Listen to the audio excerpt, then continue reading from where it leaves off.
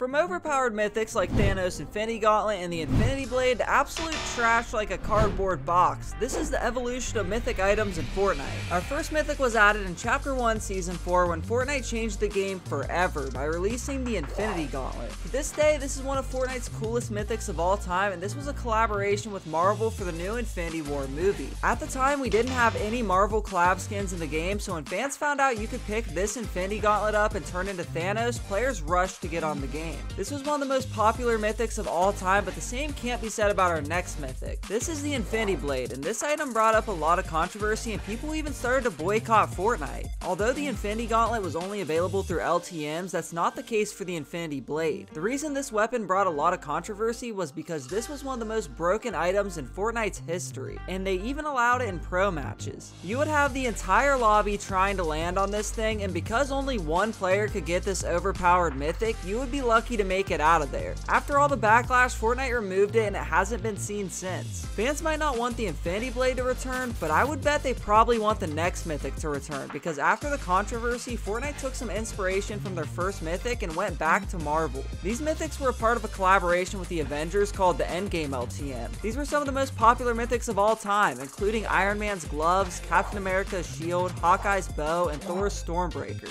If you were on Team Thanos, you could get the returning Infinity Gauntlet or Chitauri laser and energy rifles and the jetpack. This was one of the most fun LTMs ever. I wish Fortnite would do more LTMs like this today. After the second Marvel collab, DC Universe wanted in on the fun, so that's when we got a Batman crossover along with some Batman themed mythics. This crossover released with two mythic items being the explosive Batarang and Batman's grapnel gun. Although Batman's grapnel gun was just an upgraded version of the grappler, the explosive Batarangs were awesome, so it'd be cool to see another Batman crossover in the future where maybe these mythic items could return.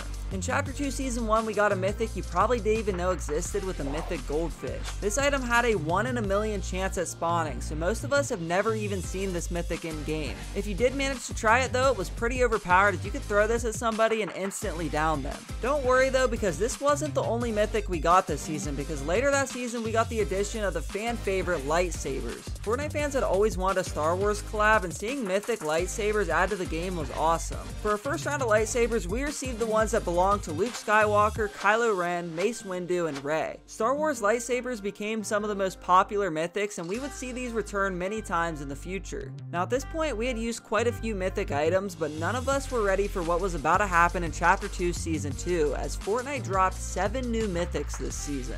Each had its own boss, and this is basically the model Fortnite uses today. This season's mythics were some of the best ever, with Sky's mythic Scar and Grappler, TNTina's Kaboom Bow, Deadpool's hand cannon, Meowscles' Piao Piao rifle, Brutus's minigun, and last but definitely not least, Mida's drum gun. All of these items were very popular and gave you a great reward for eliminating the bosses. As awesome as all those mythics were, they were all taken away with the arrival of Season 3. Season 3 dropped with cool mythics of its own though, with Jules' drum gun and Grappler, the overpowered Kit's charge shotgun and shockwave launcher. Spoiler alert, this combination was deadly. We also got Ocean's bottomless chug jug, which was literally a chug jug that never ran out. One mythic that released this season that almost no one knows about because it had a 1 in 10,000 spawn rate are the mythic mushrooms. These would completely fill your shield, and it's a good thing these were rare because they were kinda overpowered. Season 3's mythics were awesome, but what we would get in Season 4 would break the internet. Season 4 brought us our first and only ever collab season with Marvel, and we got a ton of Marvel themed mythics. Season 4 had a total of 14 mythic items, with 12 of them being Marvel themed.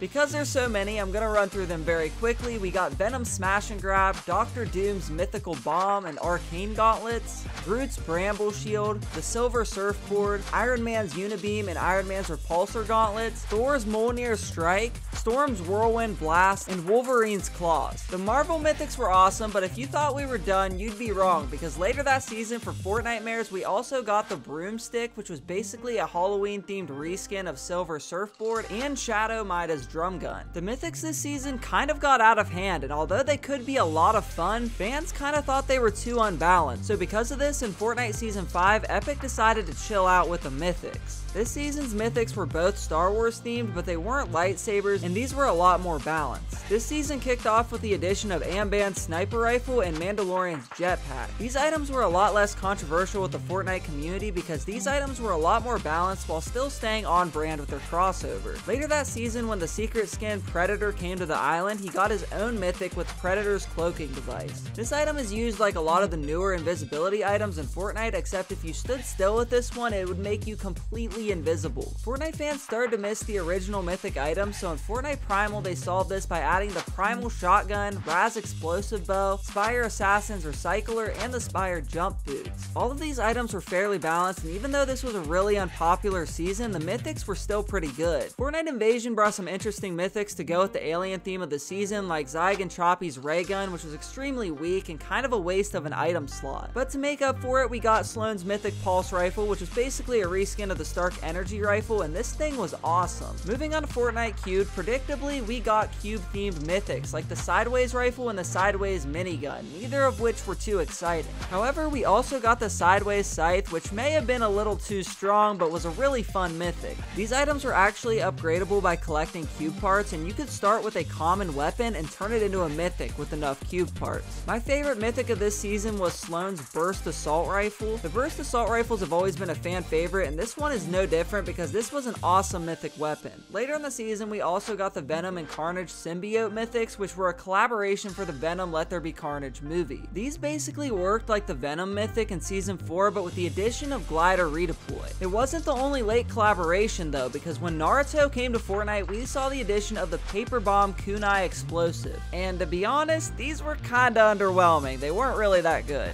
Going into Chapter 3, Fortnite knew they had to bring us some good mythics, so we loved the new chapter, and let's just say Fortnite cooked. First, we got the Foundation's MK7 Assault Rifle, which was a super accurate assault rifle, and it was our first ever red dot scoped weapon. More importantly, Fortnite gave us the Spider-Man gloves, which are probably the most popular Fortnite mythic ever. This was one of the best traversal items in Fortnite's history. These came with 80 total shots, and these were just some of the most fun items to use. On top of that, we saw Gunner's Stinger SMG, which was solid. And to top it off, this season also had the Victory Crown, which I guess is technically a mythic item. In Fortnite Resistance, we saw the return of Sloan's Burst AR, now called Sloan's Striker Burst AR. The only difference was this was now first person aim down sight, similar to the MK7. We also got Huntmaster Saber's Thermal Rifle, which wasn't a very popular, as is the case with most thermal scoped ARs. Moving on to Fortnite Vibin though, we got a nice collection of mythic items with the Mythic Hammer Assault Rifle, the 2-shot shotgun, the Rapid Fire SMG, and the Cobra DMR. To get these items, you had to plant a reality sapling, and these items were fun and pretty well balanced. Those aren't the only mythics we got in Vibin though, because later in the season when Fortnite dropped the Dragon Ball Z crossover, they added the Kamehameha in the Nimbus Cloud. The Kamehameha worked very similar to Iron Man's Unibeam and was super overpowered, and overall, fans liked these items.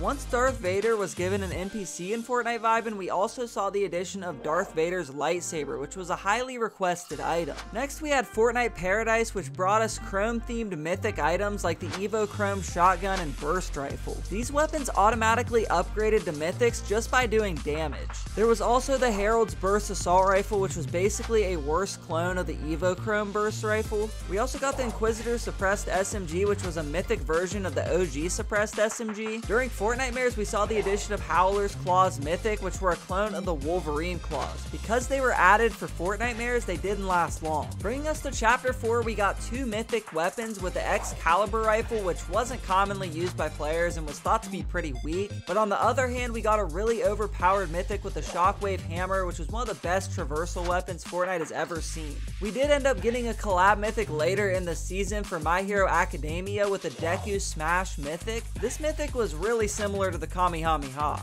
In Fortnite Mega, Epic decided they needed to switch things up and ended up giving us a ton of new mythics based around the Chapter 4 loot pool, like the Mythic Tactical Pistol, High Cards Havoc Suppressed AR, and the Enhanced Havoc Shotgun, which was super good and was known for having a one-shot headshot. On top of that, we also got the Overclocked Pulse Rifle and some Attack on Titan items with the ODM gear and the Thunder Spears. These items were pretty cool, and the ODM gear was basically a reskin of the Grapple Gloves. Speaking of gloves, during Fortnite Mega, we also saw the short return of Spider-Man's gloves in the form of the Spider-Verse web shooters with the addition of Miles Morales. Fans were hyped to see these come back, as these were some of the most popular mythics in Fortnite. Bringing us to Fortnite Wilds, we got the Mythic Flapjack Rifle, which although it wasn't a great mythic, this was a really cool looking assault rifle. We also got the enhanced drum shotgun and the cloak gauntlets, which were basically a reskin of the Predator's cloaking device. The most exciting addition to this season was a remake of the MK7 called the MK Alpha Assault Rifle, which although it wasn't as good as the original, was still a great addition to the loot pool. Next we got Fortnite Last Resort, and this season had a ton of mythics because on top of having its own set of mythics, it also brought back a ton of classics. People were really excited to play Season 4 as it brought back some of the most iconic mythics in Fortnite's history. On top of the classics, this season also had its own original mythics with Diamond's Thermal DMR, Heart's Havoc Shotgun, Thorn's Scoped Burst SMG, and the Infiltrator Pump Shotgun. Overall, this season had an awesome variety of mythics, and nothing felt better than stealing one of Fortnite's classic mythics from a glass case. Later in the season, with the arrival of Ahsoka Tano, we also got Ahsoka's lightsaber added to the game, which was a welcome addition. Because Fortnite OG went off the classic loot pool, we didn't really get any mythics in Fortnite OG. Which brings us to the start of Chapter 5, which started off with simple boss mythics like Oscar's Frenzy Auto Shotgun, Montague's Enforcer Assault Rifle, Valeria's Hyper SMG, Nisha's Striker Assault Rifle, and Peter Griffin's Hammer Pump Shotgun. All of these items were pretty good, but the only downside is that these items aren't customizable at upgrade benches, so if you don't like the attachments a certain mythic carries, you're kind of out of luck. In a later update, Fortnite added the EMP Stealth Camo, which is pretty solid as it works the same as Predator's cloaking device, and it's really good for being sneaky, especially in zero build. On the other hand, we also got probably the worst mythic of all time, as Fortnite added a cardboard box. Let's just say this item probably should have been a different rarity. Later that season though, we got the Ninja Turtles collab, and to go along with it, Fortnite introduced mythics for each of the Ninja Turtles characters, with Donatello's staff, Leonardo's katanas, Michelangelo's nunchucks, and Raphael's sai. All of these items were really fun and fit the theme of the collaboration perfectly. Now that Season 2 is finally here, we've gotten some awesome mythics to fit the theme of the new season, with the best being the Thunderbolt of Zeus. The Thunderbolt of Zeus is one of the coolest mythics we've ever gotten. We also received some regular mythic weapons for beating bosses like Hades Harbinger SMG, Cerberus Gatekeeper Shotgun, Zeus Huntress DMR, and Ares Warforged Assault Rifle. These items are all pretty strong, and Fortnite definitely cooked with the mythics this season. But let me know in the comments which mythic item in Fortnite was your favorite, as that actually wraps up today's video. So if you enjoyed this video, you'll probably like the one on screen now.